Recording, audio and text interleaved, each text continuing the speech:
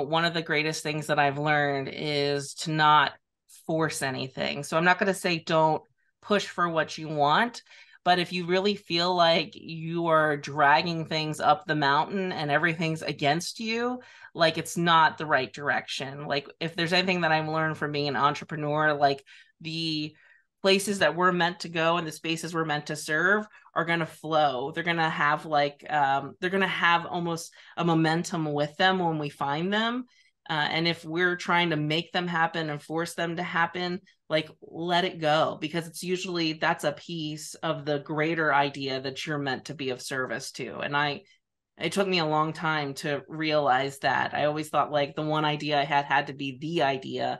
And instead, they're all evolving into the idea. But if you keep holding on to that one piece, you could really lose a lot of time and also lose a lot of confidence, and also confuse a lot of your prospective customers because you're can be like all over the place.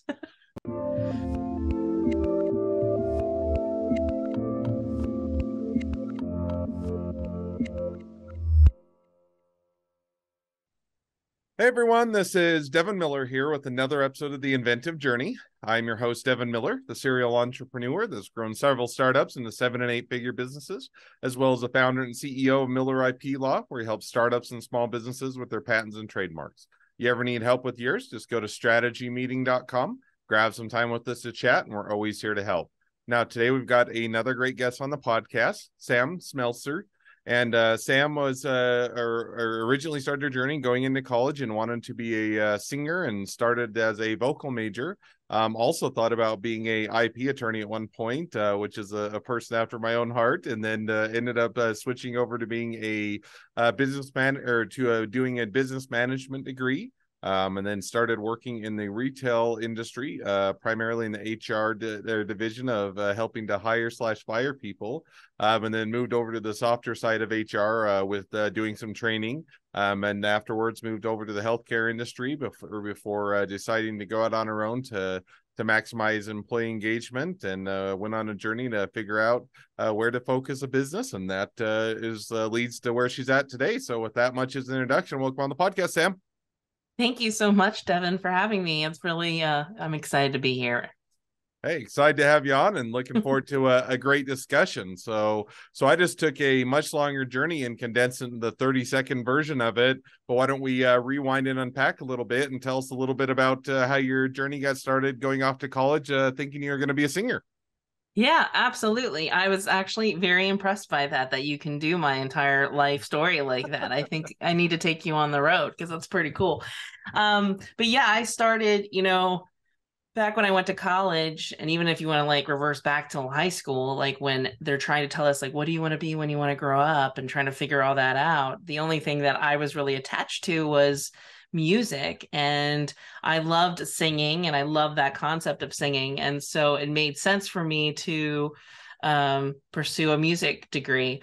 And I leaned towards music business. So it's a music degree with elective studies in business because I'm terrified of being on stage. Like I'm really super shy and I could barely do talent shows. So I really kind of went in with like little faith that I could actually ever be a singer, even though that's what I really wanted. But I guess it kind of worked out in my favor because those business classes came in handy later on. So you started out wanting to be a singer, decided, okay, maybe switch directions a bit. I know you mentioned, thought about even going to IP law before kind of settling on business management. So as you decide, or kind of how did you decide to go into the business side of things? Because I mean, that's a fairly different skill set or mindset of doing business management, HR versus being a singer, and both are great areas to go into. But what made you decide to switch over into that area? Yeah, so the first thing was that I was struggling to pass these sight singing classes, which are basically you have tests where they just put notes in front of you and you've got to sing a melody. And when you have stage fright, that's even more frightening when you have a professor in front of you. And so I would routinely go sharp or flat. So I was really struggling to get the grades that I needed. The other piece of that is that because it was a music with elective studies and business degree, so being a music producer one day or something like that, I I got exposure to business classes because they didn't have actual like music business classes. They just shoved you to the business building. And actually, that's when I started getting exposure to like business law, which is when I learned about intellectual property. And I really enjoyed that kind of black and white and being able to have systems and hold things accountable. And then I saw a little bit more of that when I started getting my management classes and the people theory aspect. So I really enjoyed those pieces. And so when I couldn't pass my tests that I needed for my degree, and I went to basically the registrar and said, if I'm going to transfer degrees, what would make sense? And they were basically like, you could do management or marketing, which was basically the divide in the business department. That's not economic driven, that I would definitely not do. And it was pretty crystal clear for me that I wanted to hang out with people. So I went the management side. No, makes sense. So now you say, okay, gonna shift gears a bit, go in a different direction. So you go down the management side, and so then catch us up a little bit. So you go down that route, and then it leads you to kind of going into graduating and working in HR and helping to fire people. Is that about right? Yeah, that's a great synopsis. But yes, so start going down the management degree, find that I struggle with certain business classes, as everyone does, and where I thrive is in the HR classes. And then realize that I'm kind of got a brain that's built for the people aspect of business. And so started to just kind of run down this HR tunnel because I was so used to not being good at stuff on that music degree side that when they told me I was excelling at something in business, I just didn't question it and I just went for it.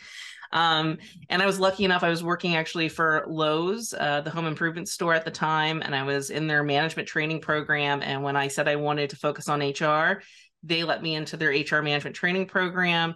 And I started to work in stores from an HR perspective very quickly after I graduated, like within 6 months, and got really good at holding people accountable. Because once again, I love those systems and I loved all that business law. And so being able to apply it and limit risk and liability, I thought was very fascinating. And so, yeah, I mastered the progression of performance management and saw it as like a challenge, when an attorney or a superior told me that I didn't have enough documentation to terminate somebody. And so I literally spent the first 2-3 years of my career doing employee relations, heavily focused on taking care of employees that, and I don't want to look like I was like the Terminator targeting people, but more so taking care of employees that I would say are kind of pains in the butts and hard to kind of move on. Mm. So, well, it's a job that somebody has to do, and some people enjoy it, and some people are saying, "Man, I don't like giving people bad news all the time, and it's not quite fun." And if I remember when we talked a little bit, you decided, "Hey, firing people for the rest of my career may not be the direction I want to go." And so I think you kind of transitioned or switched over into a bit of the, quote unquote, softer side of HR, where it's more of training and helping people to improve as opposed to letting them go. Is that right? Yeah, so I basically started to get burnt out. I think it kind of like sucks your soul out a little bit every time you let somebody go and kill their livelihood. And I transitioned to the softer side of human resources, which is training and development, and supposed to be the proactive solution to hopefully not get to those end roads. And I basically got my master's of education in that area. And then I switched industries and went to healthcare, where I was doing that for a large like healthcare system. So with doctors and nurses and everybody that runs practices as well as the hospitals. And that's where I was there for a couple of years doing that. And basically, the next big catalyst that happened for me was I was sold on training and development because I thought this was this proactive solution that gave people what they needed to be successful. And yet I realized that most of it was just kind of going through the motions sometimes to check some boxes.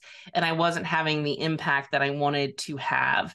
And it was that realization that kind of inspired me to start entrepreneurship.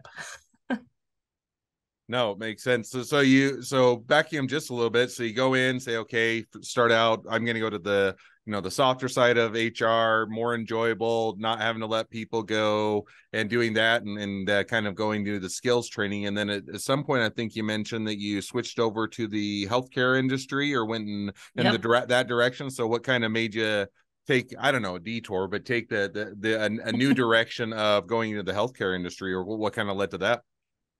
So, in human resources, when we embrace a niche, it's really hard to kind of change niches. So when you're labeled as somebody who just can hold people accountable and terminate people, um, saying you want to go to the softer side and have a full-time position and excel at it, it's kind of a real change in skill sets. It's not that I can't do it, but it's more like I was back to setting as like a intern level, starting to build those skill sets again. And the position at the healthcare system that opened up actually was working with one of my professors back in college that introduced me to the concept. So she knew me, and I literally just applied on a whim to kind of see what would happen. And honestly, if it wasn't working for her, I probably would not have changed industries. I had no real particular interest to work in healthcare, but it was more so who my boss was going to be and what I could learn from, because it was almost like a guaranteed mentor in this kind of skill set. No, makes sense. So now you see, so you go down healthcare industry, make a bit of that, or that shift or evolution, and at some point you kind of mentioned job satisfaction, wanting to go your own way, doing your own thing, and and starting your own business. So it sounds like you kind of went in the direction of helping employees maximize their engagement and going down that. Now, how did you kind of land on couple things, land on that area in general, and then what made you decide to venture out on your own, or decide, hey, I can do this, or maybe do it better or differently? Well, honestly, I just realized that I was just not satisfied with my work. Like I was starting to check out. And as somebody who does training and development with a specific focus on organizational development work, we're all about culture. We're all about keeping people engaged. And I'm the person who's facilitating those trainings and consulting work, yet I'm actively disengaging and becoming one of those employees. And I didn't understand why that was happening. Like, am I like broken? Did I have I just, it didn't make sense to me because all the boxes were checked. Like they offered great salary, they offered great benefits, like all the things that we're taught in school, I worked and achieved, and yet I was unhappy and I had a long way to go. Like I'm not anywhere close to retirement. And so I I remember I was just frustrated and I didn't even know what kind of job to look for because I thought it would just kind of keep happening. And my husband kind of threw out the idea of, hey, we're kind of in this situation where if you want to go out on your own, you can. And I never thought about that. And then I thought, well, you only get that opportunity kind of once, that somebody's really like your partner's 100% bought in on this to make this leap. And then I automatically was like, well, what do I have to offer? Like, what would I even do? Like, I don't like I didn't have entrepreneurial dreams. And so I kind of clung to this employee engagement concept of basically, hey, I'm guinea pig zero who keeps hating her job. So can I find the answer to make it so people don't hate their jobs and they can stay engaged and productive and kind of live a life where they thrive, not just going to work as like I don't know, something that we have to do every single day and just get through it. Oh, makes sense, and sounds like a good thing to figure out, and a good direction to go. And so now you say, okay, I'm gonna go out on my own, start my own business, do my own thing, and help people to be more engaged and do that. Now, how do I think that's a great area, and certainly, higher employee engagement can be beneficial to businesses. It can be beneficial to the individuals, and it's all around a great thing. Now, how do you go about building a business around that? Or in other words, how did you kind of go out and figure out who's your customer, who's your client, how you can get people to pay you for it, what direction to go, and all those things? And kind of how did that or transition in the journey? Yeah, so initially when I went out, I was fortunate that those who were kind of private sector healthcare, when they found out that I left the big employer in the area, kind of reached out to hire me. And I started to do basically back to old school kind of HR generalist work with some sort of organizational development consulting. So very close to what I was doing in my previous job, but just with these organizations. And that kind of gave me some breathing room to figure out how I was going to answer this question that I kind of had put out there as my purpose for starting this business. And like I mentioned earlier, that I kind of used myself as the initial guinea pig. I still recognize that even though I started my own business, I still was at a level of disengagement, like with life and even with work. Like there was just a level of like, I don't know, of of kind of like ick that was kind of instilled with just certain things that was triggered routinely, like work that I just didn't want to do and I couldn't get hyped up about. And so I started to look at everything that possibly could have to do with why it would be that way. So whether that's physical well-being, so I was working with personal trainers and nutritionists, like if it's something around those lines, mental health, psychology, looking at sociology. This was when Dr. Brene Brown's books were starting to get some traction too. So I was really diving myself into her work about vulnerability and shame, and piloting that within organizations. And there was things that were being productive, but they weren't creating significant shifts in my perspective, not even within me. Like I would basically see a shift for a short term and then it would go back. And so I literally then became just like obsessed with saying yes to any kind of weird opportunity that kind of got presented. So if somebody was like, hey, you want to come to my church event and like attend this leadership workshop, I'd be like, okay, yeah, sure, let's go see what they got and what they're coming up with, and looking at all these tools and seeing if they were worthy of being integrated, and then sometimes piloting them within some of my clients, and seeing what would happen. And like I said, positive results, but nothing significant that would be worthwhile to start kind of, tooting your own horn and saying, oh yeah, this is what I do and I can really make a big difference for you. No, it sounds like it was a rewarding direction to take your career, as well as it was one that fit you and gave you a ability to pursue what you were wanting to do. And so give us an idea, when did you start in that direction, and and how long have you been building the business and continuing to grow it? Yeah, so I started 9 years ago. So 2014 was when I officially made the leap and left my full-time career and went out on my own. And the first 5 years were spent kind of doing that journey of saying yes while kind of treading water financially, doing the skills that I knew I could do from an HR perspective. And the most recent thing that's been happening in the last 4 years, that actually kind of just came to a little mini conclusion actually last week, is that the modality that I've been playing with is actually focused in alternative medicine and Chinese medicine. And so once again, one of these weird opportunities that I was just saying yes to was in this branch of Chinese medicine called medical Qigong. And what was fascinating was the classical Oriental theory around energy.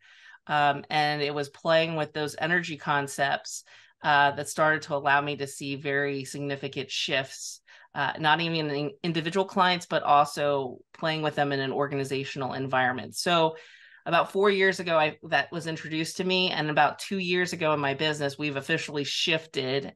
And I kind of say, like, I came out of the woo-woo closet and said, hey, I found a modality that I'm willing to attach with my brand name, and that we're actually focusing on managing the energy within workplaces and individuals and helping you facilitate and maximize that, because I do believe that's a huge catalyst to engagement and also preventing burnout, which we are seeing the huge trend there. So yeah, 9 years in the making. And I 2 years ago kind of figured out what I want to be as a business. Well, it's I always joke that someday I'm going to figure out what I want to be when I grow up, and it's it'll probably be about the time that I retire or stop working, because that's always evolving and changing. And it sounds like as you continue to figure things out, the business evolves, it continues to improve, and go in a great direction. So, well, now as we've kind of reached the present day of your journey, and seeing where it's headed, it's a great time to jump to the two questions I always ask at the end of each episode. So we'll go to those now. So the first question I always like to ask is, along your journey, what was the worst business decision you ever made, and what'd you learn from it? The worst business decision that I ever made along my journey was right when I started. I kind of went through this initial shock of being alone. Like I was always working with teams and in groups of people, and then I went to an office where I was just all by myself all the time. So I prioritized creating a position that I didn't even need. So for the first year, maybe even 2 years, I paid a full-time salary for somebody that I didn't even really need. It was almost like paying a friend. And so I think there's a real art on when you need to start having additional staffing resources. And this is coming from somebody who does HR for a living, but just don't get too quick to that. I think like you'll know when that tipping point is, and don't try to force it too early. No, I think that is, and that's a hard one, or even if it's your day in and day out, it's when do you bring someone on? When can the business sustain it? Is it going to Yeah. or create the return? And are you ready as an individual to do it? And there's just a lot of balance between everything in order to bring someone on and make sure it's a good situation for you and for them and for the business and everything else. So it sounds like, it's an easy mistake to make, but a great one to learn from. Yes, absolutely. Now, the second question I love to ask is, now if you're talking to somebody that's just getting into a startup or a small business, what would be the one piece of advice you'd give them? And I kind of hinted at this in my last answer, but one of the greatest things that I've learned is to not force anything. So I'm not going to say don't push for what you want, but if you really feel like you are dragging things up the mountain and everything's against you, like it's not the right direction. Like if there's anything that I've learned from being an entrepreneur, like the places that we're meant to go and the spaces we're meant to serve are going to flow. They're going to have they're going to have almost a momentum with them when we find them. And if we're trying to make them happen and force them to happen, like let it go, because it's usually that's a piece of the greater idea that you're meant to be of service to. And it took me a long time to realize that. I always thought like the one idea I had to be the idea.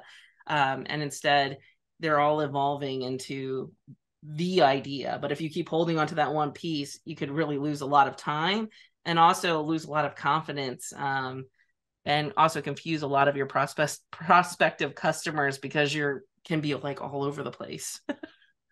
No, I think that's definitely a great piece of advice and a great takeaway. So awesome. Well, now as we wrap up the episode, if people want to reach out to you, they want to be a customer, they want to be a client, they want to be an employee, they want to be an investor, they want to be your next best friend, any or all of the above, what's the best way to reach out to you, contact you, find out more?